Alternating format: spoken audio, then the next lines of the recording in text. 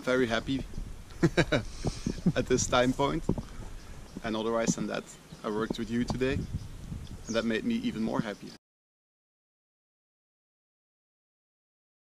You are a doctor. You went to school a lot. You're still going to school and you're doing studies.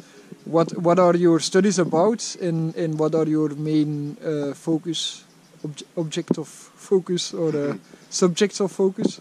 So besides regular medicine, family medicine, I'm also specialized in exercise physiology. Did a PhD about adaptation to altitude and which factors can enhance the adaptation, how you can get the most out of it.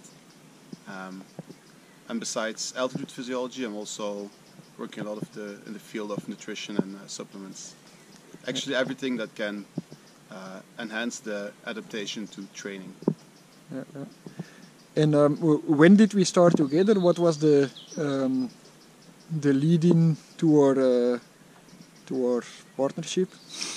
I think that was about 2 years ago. Got a text from a guy, Victor Kampenaerts. I was thinking, who is this? How did he get my number?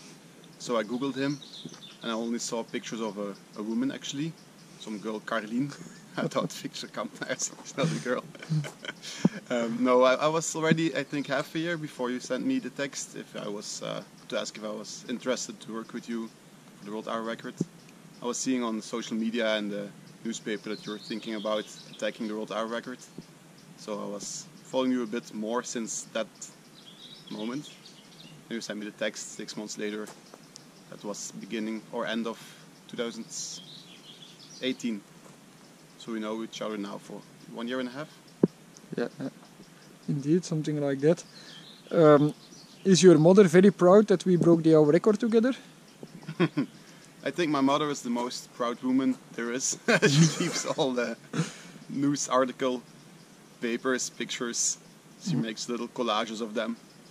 She asks sometimes, how is Greg? Because I was at the Olympics. With Greg van Avermaet, how is Victor? As like you would be like my friends. Who is your best friend in the press? In Sporza? With Sporza? Well, a very famous ex-cyclist taught me that in the press you don't have any friends, so I'm refusing to answer this question. Who was this ex-cyclist? Is he sometimes frustrated about press? It's not KDB, that's a soccer player, it's KDW. Okay, cool. Thank you for your time, Ruud. It was very interesting, and I think we have some more interesting things coming up. But most of it we keep secret. Like we should. Thanks. Bye.